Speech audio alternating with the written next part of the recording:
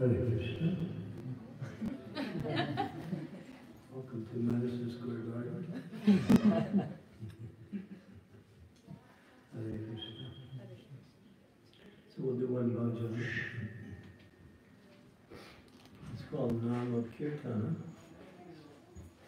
also known as Yasomati Nandana.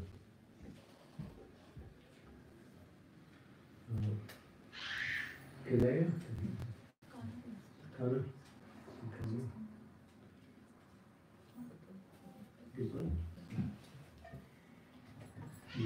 Yasomati Nandana Brajavadana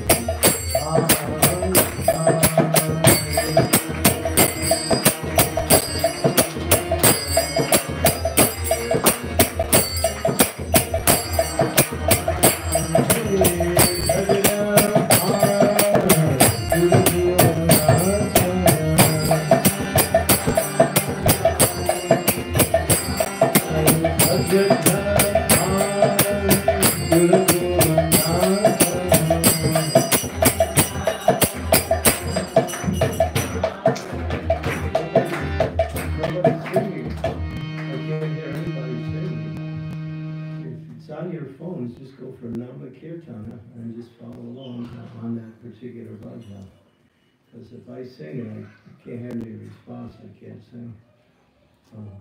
Sing, sing, sing, sing. Rajajana Pavana Suravanasana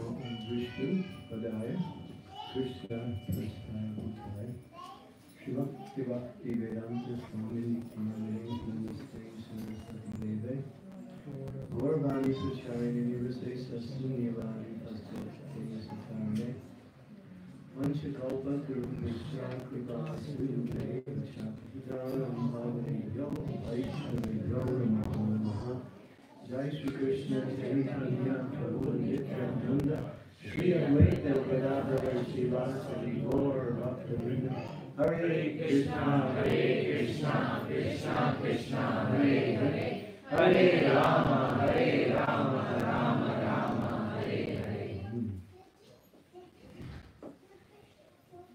Tene Brahma Ida Ari Kavaye. Lord Brahma is the original personality within the universe. And this statement, Tene Brahma Ida Ari Kavaye, means he is the person who heard directly from the Supreme Personality of Godhead, Shri Krishna himself. And what did he hear? He was born actually from the lotus-like navel of Garbhodakshai Vishnu, one of the expansions of the Supreme Personality of Godhead, which is empowered or designated to bring about the creation. So the original personality to facilitate that within the realm of the material existence is Lord Brahma. Therefore, he is considered to be Adi Kavaye. He is the original personality who heard from Krishna himself. Tene Brahma Hridai. Hridai means in the heart. What did he hear? He heard that knowledge of the nature of the absolute truth, his relationship with that same absolute truth, and his service to the absolute truth. All three. And after hearing from the Lord directly in his heart, he became empowered by the Lord to create the manifestation of the next creation of the material existence. And therefore he forms all of the different bodies, designated certain personalities which were sprung from his existence to become the facilitators to bring about the creation. They were called the progenitors. Brahma had 10 sons. The chief of all sons was Sri Narada Muni. And each of the 10 sons also was empowered to bring about more and more progeny onto this earth. So the original intention of the Lord in terms of the plan for unfolding the material creation and all the ingredients that makes up that unfolding of that creation is coming from Lord Brahma directly from Lord Krishna. So what is the point? The point is that Vedic culture is the original culture, or you might say the natural culture, or you might say the culture that is human culture, or that culture which facilitates the goal of life. And what is the goal of life? Premupumarta Mahan. What is that goal of life? Is to develop one's loving relationship with the Supreme Personality of Godhead. And to do that, there are so many principles on how to live one's life in such a way that everything points to that goal in life. In other words, the Vedic culture is the natural culture, the human culture, the culture designed by the Supreme Lord himself for the facilitation of the purpose of life, and that is Taktva Deham Purna Janmani Naiti Mameti Sarjana, to go back home, back to Godhead. Not to make a nice arrangement in this material world to stay here and try to enjoy one's senses, but to think about how I can again regain my position in the spiritual realm with Krishna in loving devotional service, which is intrinsic, or you might say natural, to the living entity's existence. And that can only be done by following the Vedic scheme.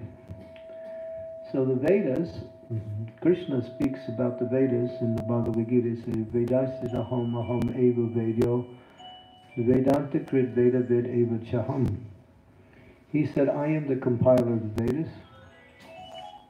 I know the Vedas, and the Vedas are meant to know me. The goal of the Vedas is devotion to me. So Krishna, he established the Vedas. He knows how the Vedas work, and ultimately that same Vedas is meant to know Krishna, or develop one's relationship with Krishna in devotion. So this is the actual intention of the Supreme Lord, which is the natural plan of the activities of the conditioned souls in the material world, to raise them to this spiritual platform. So Veda means knowledge. All knowledge is contained within the Vedas. The Vedas have unlimited, and we can't even speak about how many books are in the Vedas. If we were to try to accumulate and count all of the knowledge in the books, it would take warehouses full of books just to stack some of the basic principles. The Vedas are so vast, but so intricately designed in such a way that if the living ento follows the Vedic scheme, then gradually they will attain happiness in this life, and ultimately the perfection of life to go back home, back to Godhead. So sometimes we call it Vedic culture. Culture means the mood by which one lives according to a certain direction of life that brings about aesthetic, moral, and religious principles. What we have today is a corruption of the real culture, and that is called Western civilization. The word civilization is somewhat of a misnomer, because civilization means civilized. But according to today's standards for living, that word doesn't apply. It's more like animal civilization. So therefore, what has replaced the Vedic culture, at least to a large degree, is now something which is a deformed form of living, and that is called Western culture, where everything is based on money and enjoying the senses as much as possible. Even the religion today, at least many of the major religions, focus on giving people the greatest opportunity to enjoy their senses in the name of worshiping God, which is completely different than the Vedic culture. The essence of the Vedic culture in terms of the knowledge given is Srimad Bhagavatam. And Bhagavatam is an expansion of Krishna when he left the planet. Bhagavatam is non-different than Krishna. In the very beginning of Bhagavatam, Bhagavatam actually explains its essence in relationship to all other religious practice. And there's one verse, which is the second verse. Dharma projito kaitavo paramarni matsarana satam. Dharma means, in this case, religious principles. Dharma projito means to kick out or to get rid of, and kaitava means cheating. So Dharma, or Srimad Bhagavatam, is actually Sanatan Dharma, or eternal Dharma, which kicks out all other forms of cheating religions, which mixes in all material desires with the worship of the Supreme Personality of Godhead. That is actually a good standard compared to today's society, whereas religion is seen as simply an obstacle to one's happiness in material life. So we are surrounded by that type of what we say misculture. When Gandhi, Mahatma Gandhi, the famous philanthropist, and also he was known as a spiritual person among the politicians, and the politicians among the spiritual persons. Gandhi said many very wise statements, and one statement he responded to was, when someone asks, what do you think of Western culture? He said, I think it's a good idea. What he was saying is there should be some culture there, but there isn't. So cars, money, sense gratification, and varieties of entertainment, and living according to a standard where one has to work like an ass simply to get their basic principles of food and medicine when needed and clothing is not anywhere near human culture. Prabhupada used to say that, I just forgot what I was going to say. Prabhupada would, oh yeah, that the basic needs of the human being, such as food, education, and medical treatment, or when we say medical care, was never a commodity for the commercial markets in the Vedic culture. It was given freely. By those who had that talent, the Brahmins. Vedic culture is Brahminical culture. Brahminical culture is centered around teaching people the goal of life, giving them understanding of how to live life according to astrological predictions, and at the same time giving advice on how to take care of one's health, and also administering medicine. Many of the Brahmins were Kavirajas, or actually doctors themselves. So this was never a commodity for a commercial market. It was done freely because it's a need of the human being.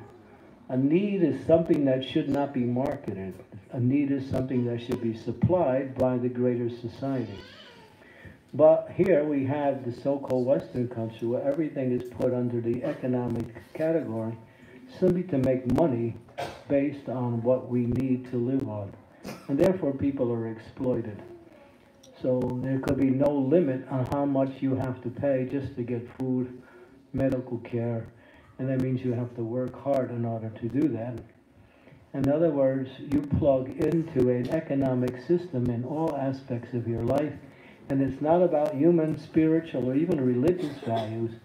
It's about how much material things you have and how much material things you can enjoy in this life, which is completely contrary to Vedic culture. And therefore, Srila Prabhupada came.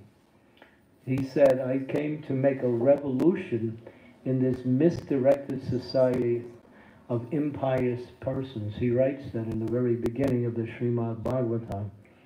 Seeing that Western society was in a misdirected direction, going towards economic development and sense gratification as a success indicator of how one is placed within life. And you see that even today. Who are the people who are given the most credit? The people who have the most money. Doesn't matter about their character, has nothing to do with it. They could be the most debauched and even criminal character, but if they have money, they're considered to be important or popular. Where in Vedic culture, if a person had knowledge, that was considered to be something that is held in high esteem. For instance, during the time of Chaitanya Mahaprabhu, and even before that, and as a standard for Vedic culture, in order to establish higher and higher principles of spiritual knowledge, because the Vedas are very vast, and the Vedas teach spirituality on different levels. They teach it for the very basic persons who are beginning and for those who are on the highest level of spiritual practice. So in order to establish what is superior in terms of the practice of transcendental knowledge and devotion, we found that one of the forms of entertainment, you could use the word in a loose way, was debates amongst highly intelligent persons who had understanding of Shastra. And if you didn't know Shastra and you couldn't quote Shastra, you couldn't enter into debate because you would have no foundation to what you would say. You had to support everything based on Vedic knowledge.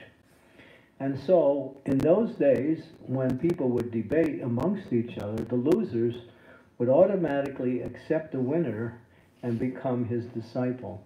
In other words, they would change because they heard something superior, something, let me say, closer to the absolute truth.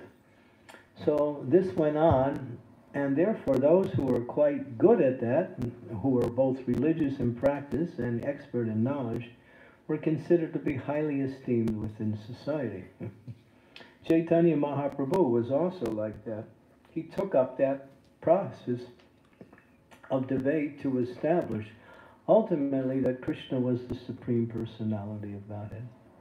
First, he did it with basic logic and grammar, establishing the Sanskrit language with the basic principles of grammar to establish a foundation for logic and argument. And after becoming expert in that, he started to put that all together and explain the superiority of worshiping Krishna as opposed to any other form of worship. And so this one went on, and this was entertainment for people in general. They would go and hear these debates on knowledge, and they would learn something, they would gain something, they would take it away, and they would also be able to improve their life based on this type of interaction, based on higher principles. And those persons who were doing that, they were highly esteemed within society. In fact, we have the example of Sarvabhauma Bhattacharya. Sarvabhauma Bhattacharya was such a great scholar of the Vedas that although he had somewhat of an impersonal taint, he did one thing, that there was one particular scripture that was in Mithila, which was, of course, the place of Janaka Rishi many years ago. And they had this particular scripture that they would not allow anyone to have. You could go there and hear it, but you could not write it down, or you could not do anything to somehow or other copy it. But Sarvabhauma Bhattacharya had such a, what they call Shrutidara. So one of the qualities of great souls, and especially in the Vedic culture, is they had good memories. Today, what is our memory?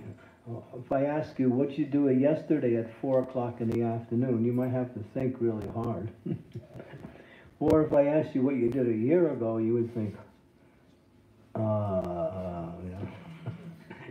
So one of the qualities of disqualities of this age, that people's memories have become drastically reduced.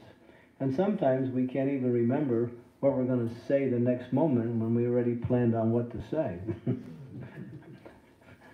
That happens also. So memory has been severely afflicted in this age.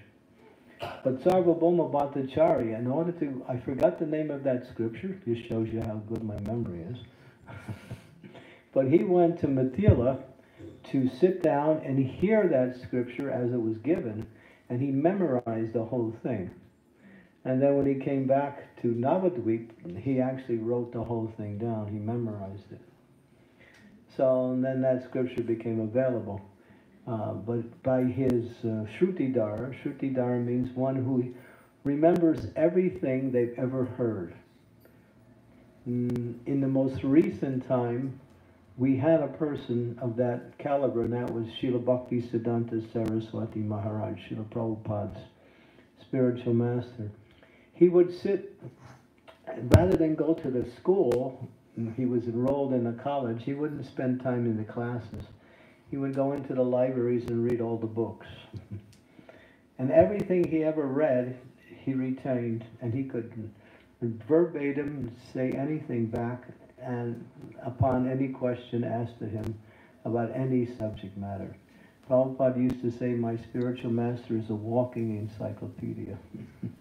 He had such vast knowledge, not only of spiritual knowledge, but even things in relationship to transcendental knowledge.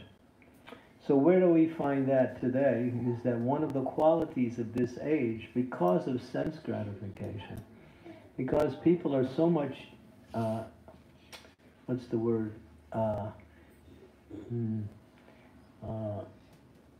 so much in front, what's the word, I can't think of that word, so much privy to, that's close to the word. In other words, so much sense gratification is everywhere. You know, so much Exposed. so much exposed, yes, good, that's the word. Exposed to sense gratification that as we imbibe such culture and also practice that in ourselves, our memories become dull.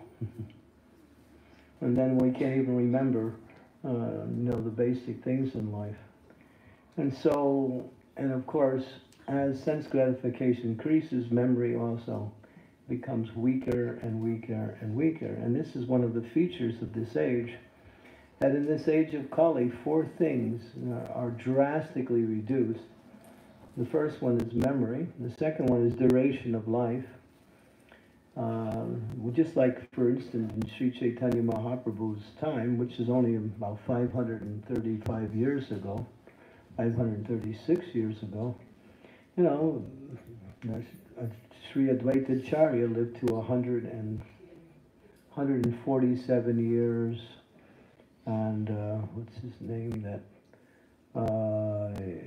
Not Gorkishore Das Babaji Maharaj, but Jagannath Das Babaji Maharaj, he lived to 148 years old.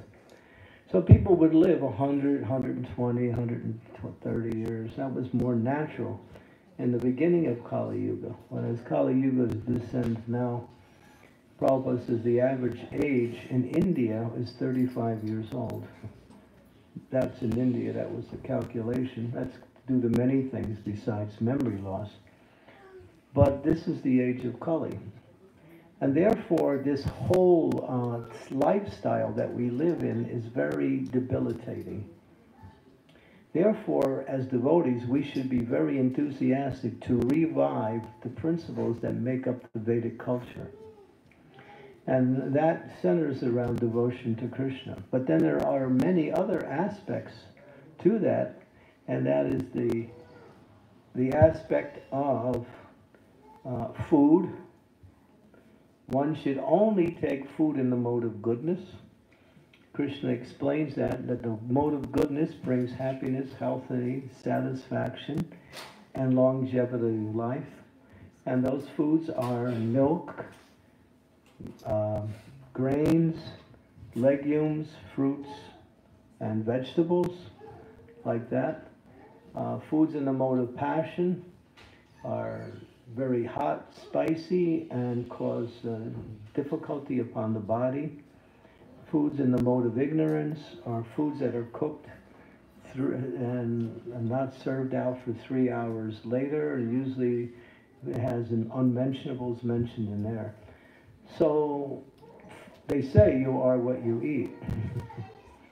So eating only Krishna prasadam, and that food that can only be offered to Krishna, Yasyasiso Shanto Munchate Sarvakil Bisa Bunchate Te Agam Pavmam Ye Prachatma Nakarana. That it says that food taken that is not offered to the Lord, one gets sinful results from that. You get karmic reactions from that. But food that's offered to Krishna makes the mind and body clear, and it becomes easier and more natural to practice the activities of devotional service. So eating is very important in our Krishna conscious life. I know we like certain things that are not offerable to Krishna. So we should avoid that, such as onion, garlic, eggs, and other such unmentionable products. Foods that are very hot and spicy, that cause pain to the body. And similar types of foods that are too much salty, too much sweet. These are also foods in the modes of passion, like that.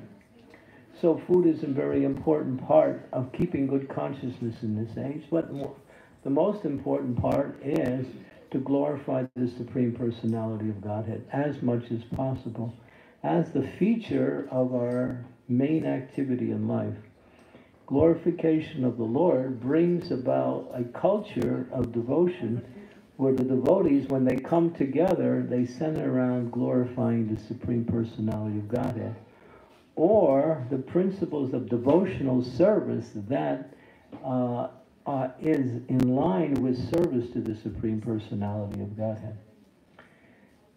So material life, or Western civilization, they call it civilization, is soul killing. It destroys all the good qualities of the living being, aesthetic, moral, and we're polluting the atmosphere, we're polluting the food, we're polluting the water, we're polluting the consciousness.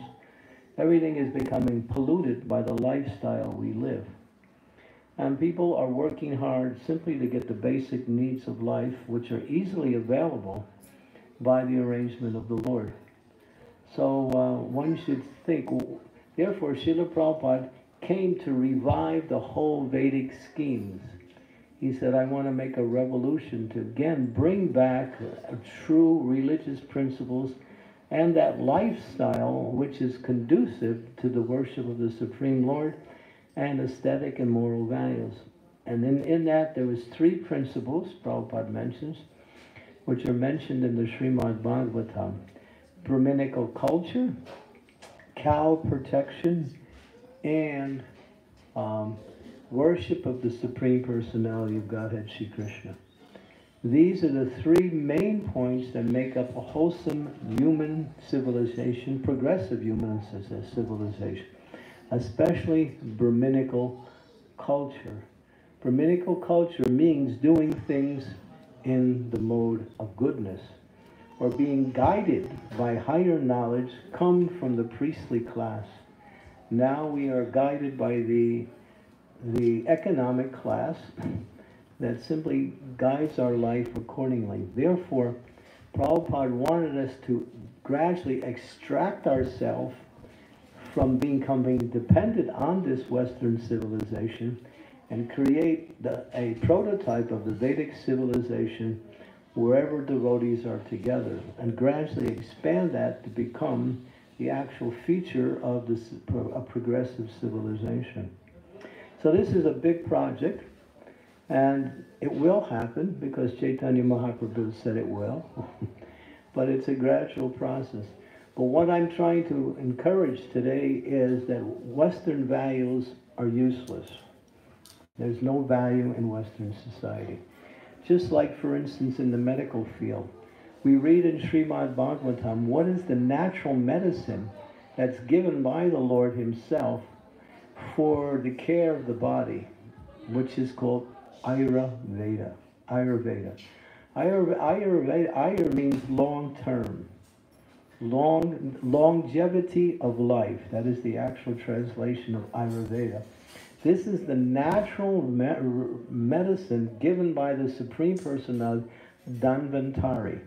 Dhanvantari is an incarnation of a Vishnu manifestation that appeared during the churning of the milk ocean, which is mentioned in the Srimad Bhagavatam in the 8th canto, to show how one can live naturally and also treat the human body when there's need for treatment.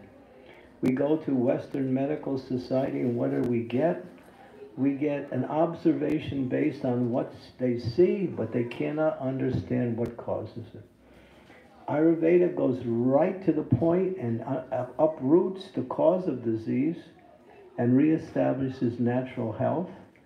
It's based on the natural constitution of the body, based on Kapha, Pitta, Vayu, which are the 3 principles that make up the body's activities.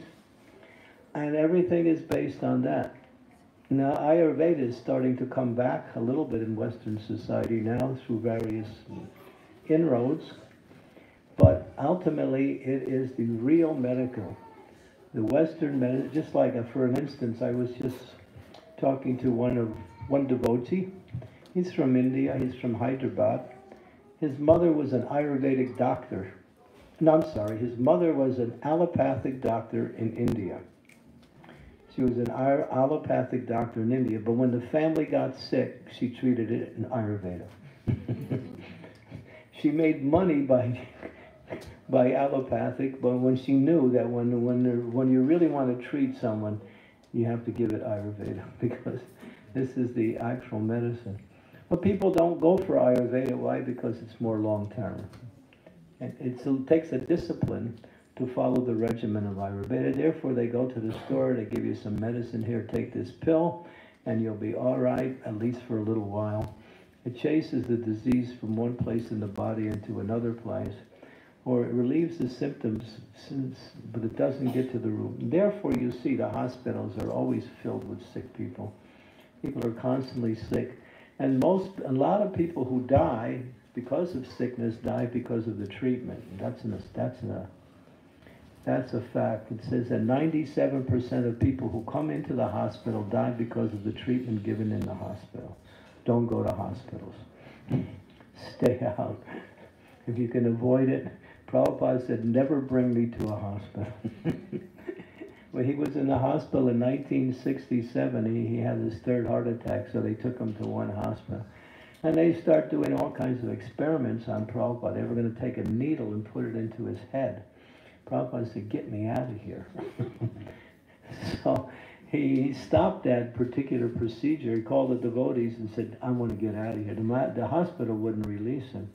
So Prabhupada arranged for one of his senior devotees to come with a wheelchair in an evening time, place him in the wheelchair and roll him out of the nurses are running down the halls chasing him at the same time. Prabhupada said, just keep going. He said, never bring me to a hospital. So he understood what Western medicine is like. And Prabhupada talked a lot about Ayurveda. I mean, Western medicine is good for broken bones. I mean, they can fix some broken bones, and they're also good for pathology. They know a little bit about blood analysis. But as far as curing disease, forget it. It's all experiments. So Ayurveda is the best because it is natural. It is given by the Supreme Personality of Godhead Himself. So I'm using this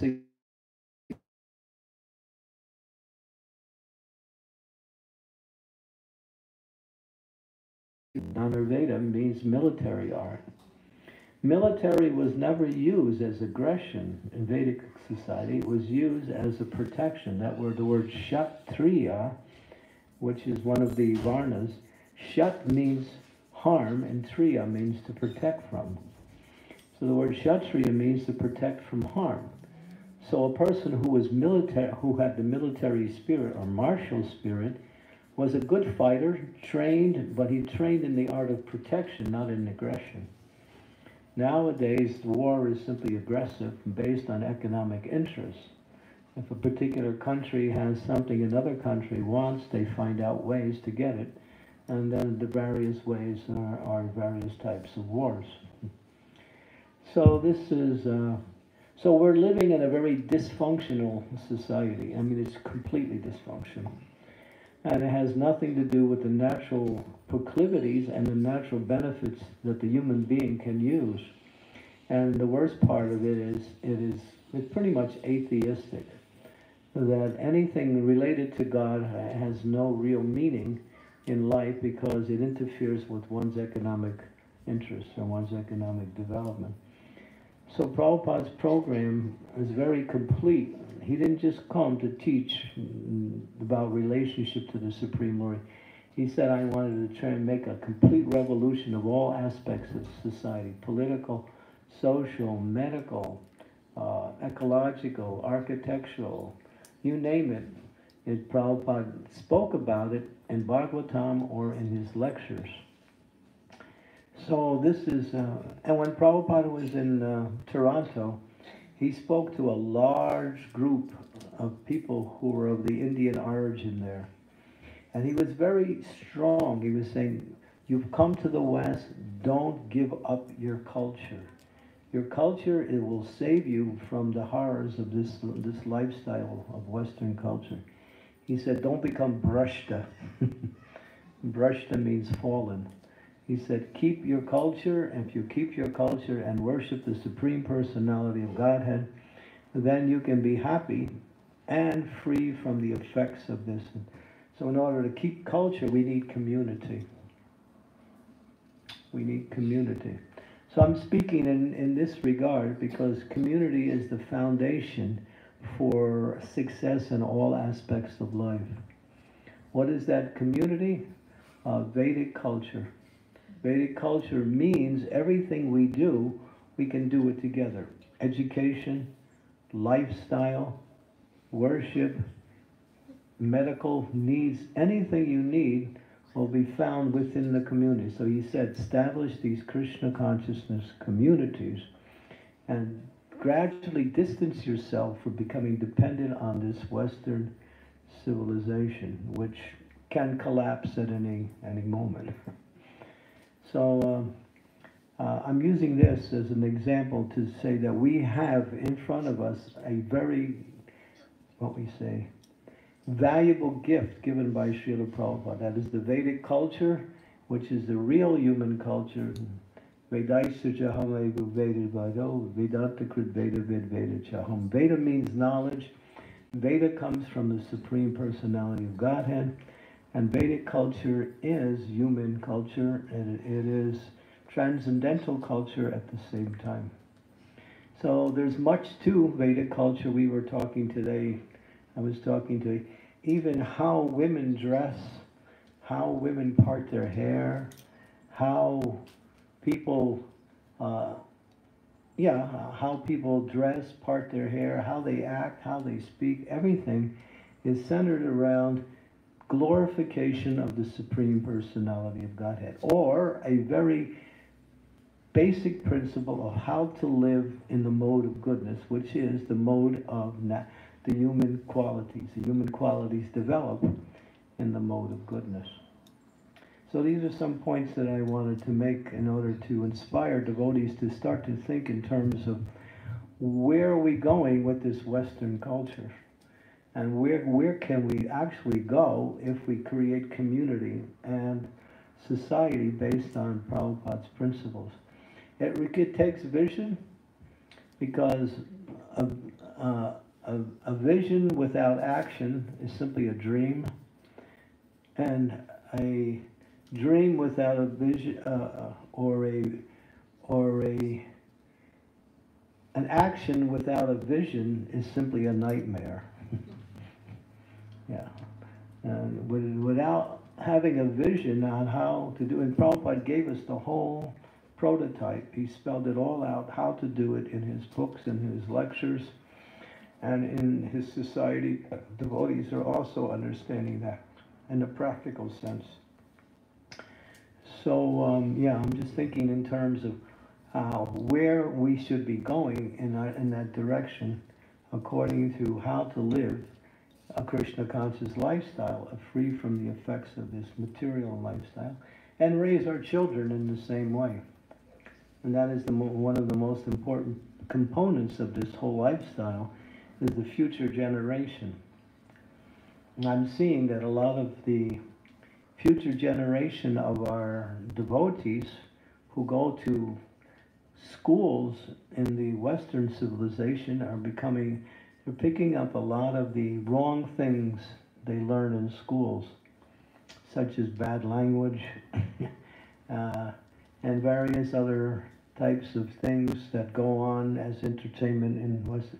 I was in one of my disciples' homes. She's a doctor in Pennsylvania in America. She has two nice children. One of the boys about 14, the girl's about 9 or 10. So I was talking to the boy, what's it like going to school? He said, oh, it's horrible. He said, there's always so many crimes and fighting in the school. They attack the teachers. He said, and one of the things they do is they steal the sinks and the toilets from the bathrooms, you know. And the schools are just crime-ridden places. Of course, I think some of you have sent your children to private schools. That's a little bit better. But these public schools are just, you know, as Bhakti Vinod Thakur says, modern education makes an ass of the living entity. What do you learn? How to get a good job. That's what you learn. I was just talking to one boy today, and I said, well, what are you interested in? He was telling me what he was interested in. I said, yeah, that gets you a nice job. He said, yeah, that's what it's about, you know. But that's not about human life. We're not figuring how to get a nice job in this society. We're trying to raise our consciousness to the standard where we can find happiness in relationships and in everything we do in life. And that's based on higher values. not simply this called Silpa Vidya. Silpa Vidya means that knowledge that teaches you how to do things, like work on a computer. They asked Prabhupada, what is an engineer? Where does they fall into the Vedic culture? He said they're sutras. That's all. The sutra's an engineer. He can manipulate some kind of technological devices like that. But real knowledge is Brahma Vidya, or transcendental knowledge, knowledge of the self, knowledge of God, knowledge of a relationship with God, and knowledge how to live in this world in relationship to developing those other qualities of knowledge. So this is Krishna. This is all there in Srila Prabhupada's pattern for. So devotees are starting to wake up that we actually need this community in order for survival, because Western civilization, as Srila Prabhupada says, has become more and more degraded.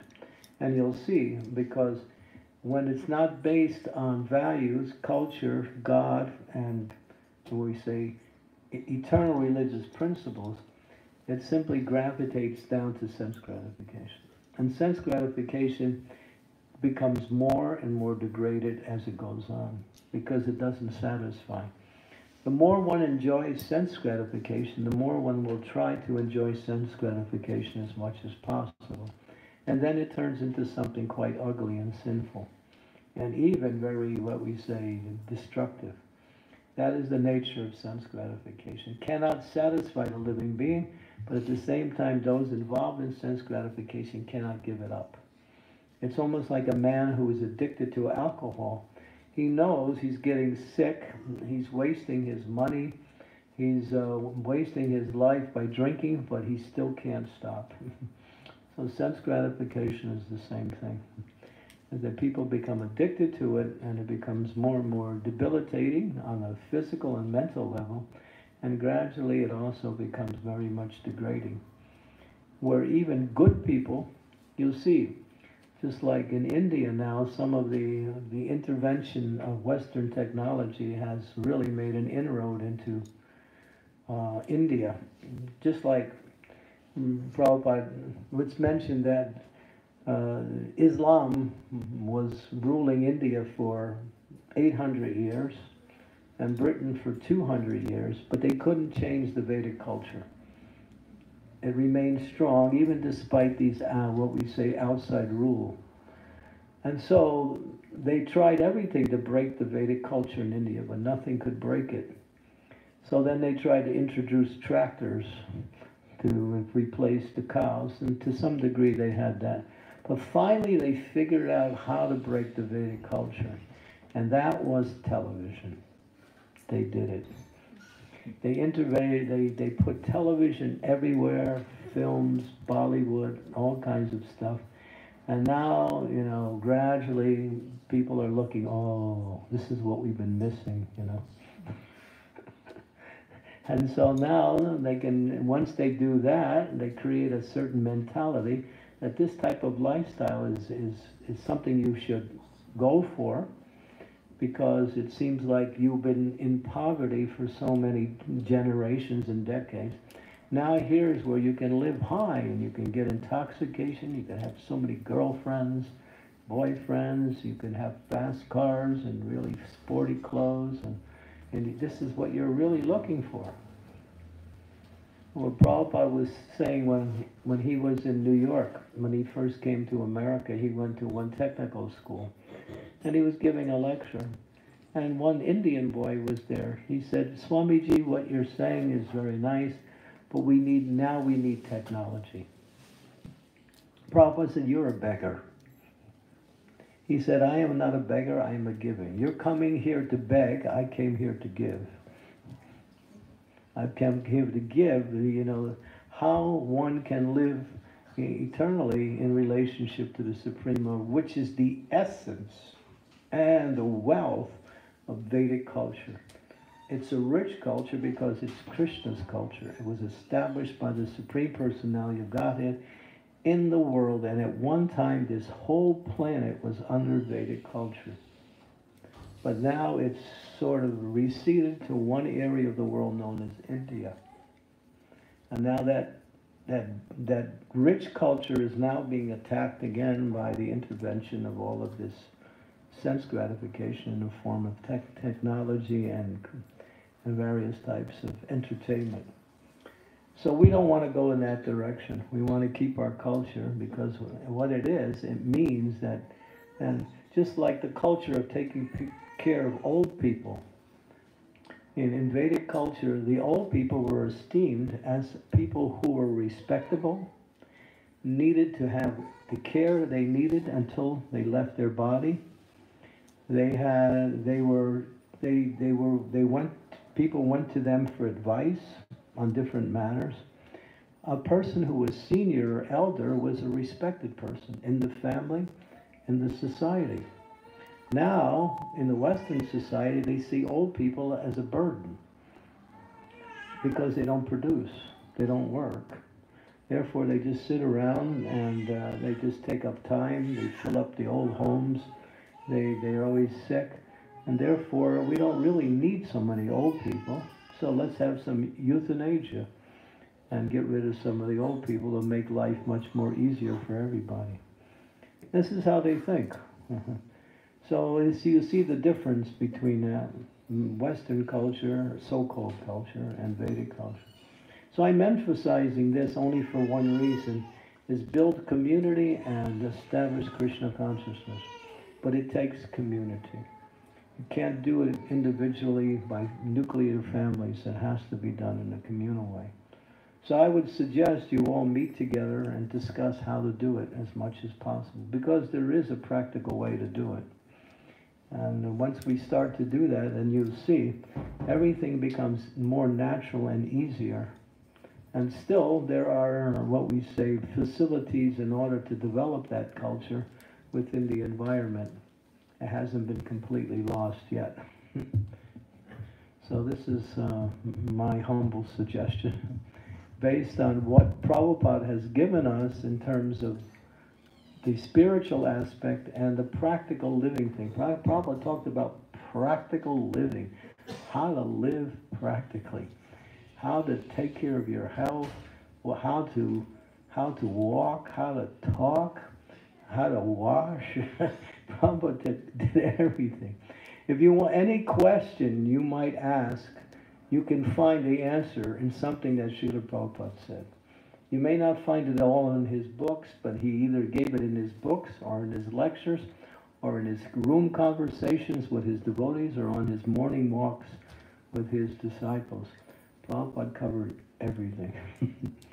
Because he knew he was sent here to do this work, to make a revolution against this demoniac civilization.